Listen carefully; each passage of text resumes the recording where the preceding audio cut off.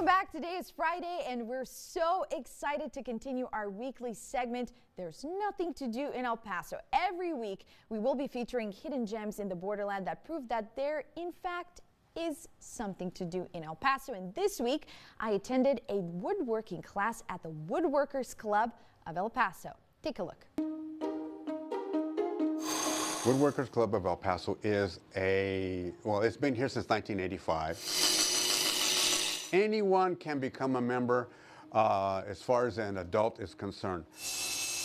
We do have a membership fee. We are open 4 days out of the week, and we have 2 monitors a daily each of the classes here to help the members in whatever they want to work on for safety purposes and everything else that is necessary for them to make their projects. What I like to do is show people how to use the equipment, give them, a little background, help them out as much as possible. Okay, this is the table I want to make. It's going to be 32 inches high, 36 inches wide. The monitors would help you figure out the material that you need, the cuts that you would need to make, and they would assist you in doing that, and doing the cuts, assembling it, and then taking it home and being proud of your project that you've assembled and made. We have donated 1,500 toys to Project Santa Claus that our members all volunteer.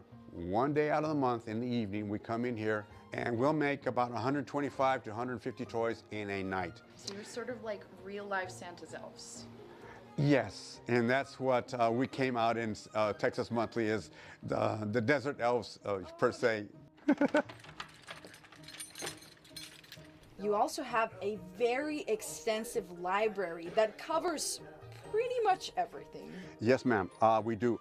We have any type of publication that has been made since about 1983 or 81. If you want to make a cabinet, if you want to make a shelf for storing your tools and in your shop, own personal shop, or building your own shop, we have that information here for you to get from.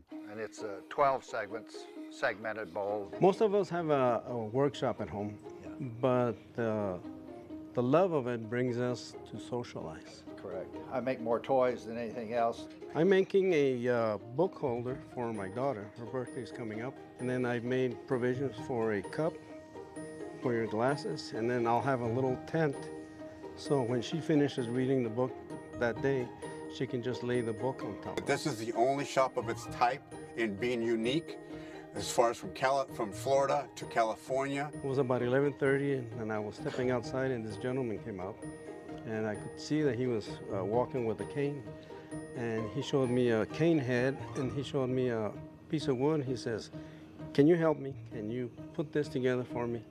So I looked at him and he had medals. He had a silver star, he had a brown star, and he had a purple heart.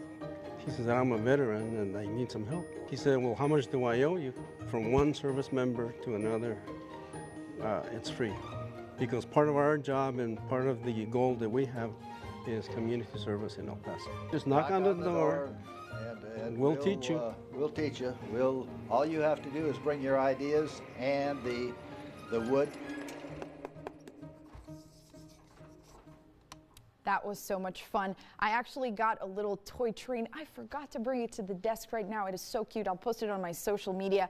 Well, now you can see there's definitely something to do here in El Paso. You can sign up for a membership at the Woodworkers Club. Just come see them at their shop. It's at 3228 Sacramento, and ask to fill in an application. You will have to pay about $75 fee for the year, and that includes access to all of their tools and machines, and they have so many.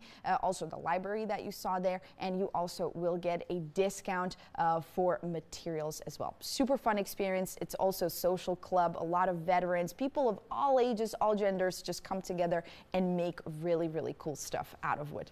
Would recommend. 10 out of 10.